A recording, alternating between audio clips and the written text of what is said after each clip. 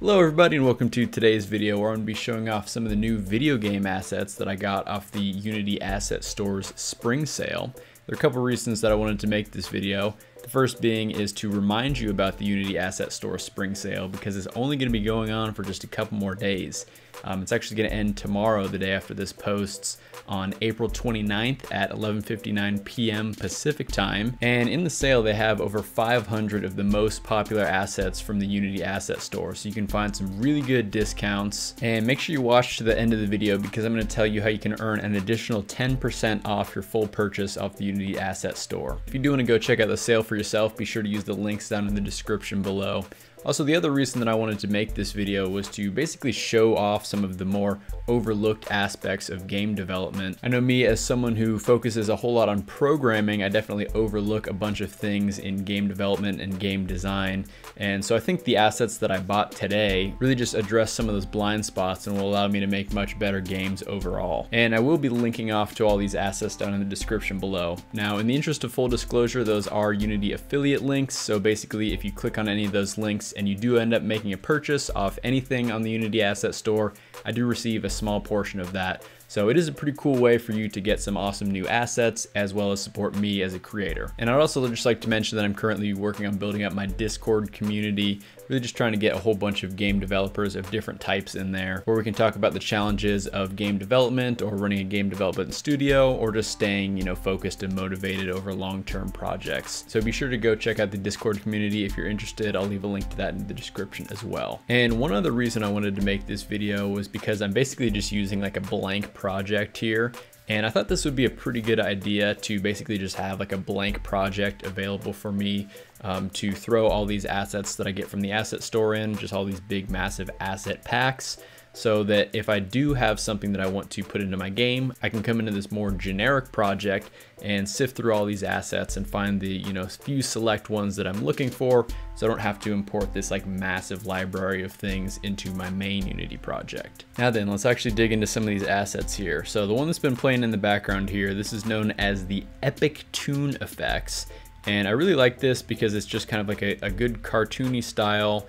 And you can see that they have all kinds of these just simple little effects. There's like a lot of particle effects in here. They also have some things like emojis, just kind of a bunch of like cartoony, just nice simple effects that you can add to your game. And I think having things like this are extremely valuable because it just kind of adds a whole lot more feel to your game. So for example, here's kind of like a bunch of little strike things. So if you had these kind of play as a sword animation kind of hits an opponent and you have this like little like spark thing flash, it makes the player feel a lot more powerful, even just adding this simple little graphic in here. And I think another one of the major benefits of this pack is it really helps you with doing things like signposting. So for example, here's kind of just this like typing message, and let's say you have this kind of display over a character in your game world.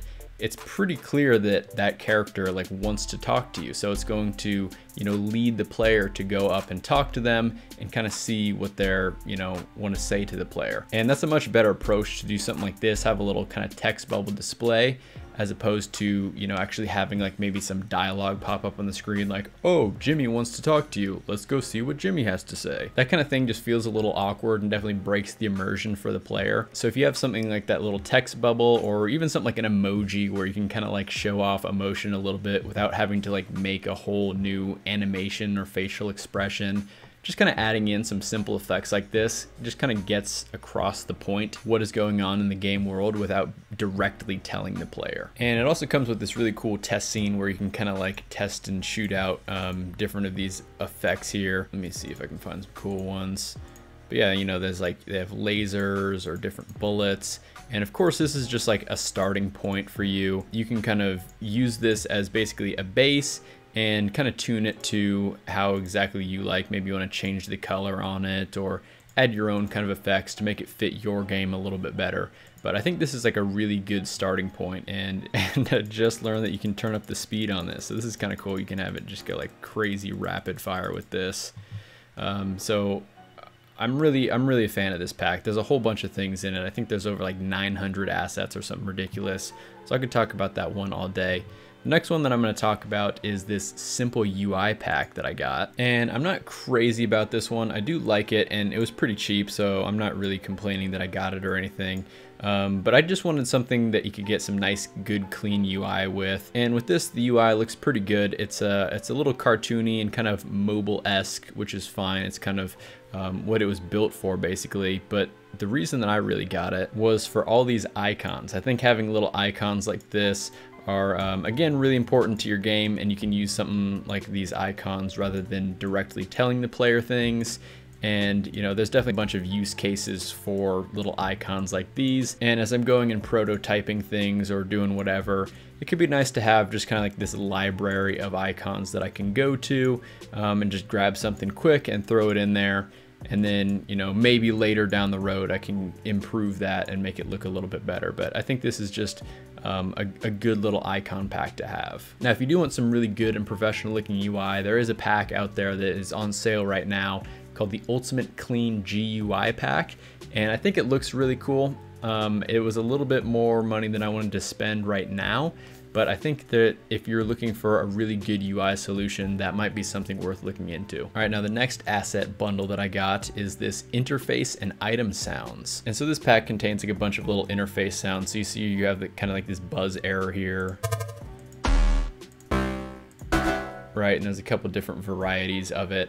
And I think this is also really important because you pretty much want everything in your game that your player's interacting with to have a sound associated with it. And the reason for that is to have good player feedback. So if the player, you know, puts in some input and they were not supposed to do it, maybe kind of give them a little buzz error, something like that. Or if they do put in input and it was something that they could do, maybe you could give them a positive sound like something like that. But you basically never want to find yourself in a situation where if a player does something in your game, you don't want them to feel like, oh, was I supposed to be able to do that? And if you have like a little sound effect for everything in your game, then it's really just going to clear up some of that confusion that the player might have. You know, even if you have a little graphic play or something like that, you always want to have a sound associated with it too.